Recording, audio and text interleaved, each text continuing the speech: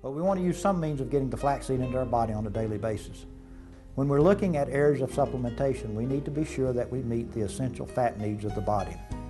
The omega-3 and the omega-6 fats are two areas that we must be sure we have those in our foods that we're eating.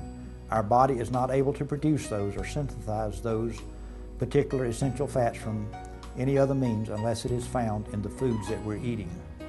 Our flaxseed is one of our richest sources of omega-3 fats as well as some omega-6. Also, in addition to using the fresh ground flaxseed, we can use an organically produced flaxseed oil that is produced at a low temperature, or we can use some other oil blend that contains the flaxseed that ensures an optimal blend of the omega-3 and the omega-6 fats.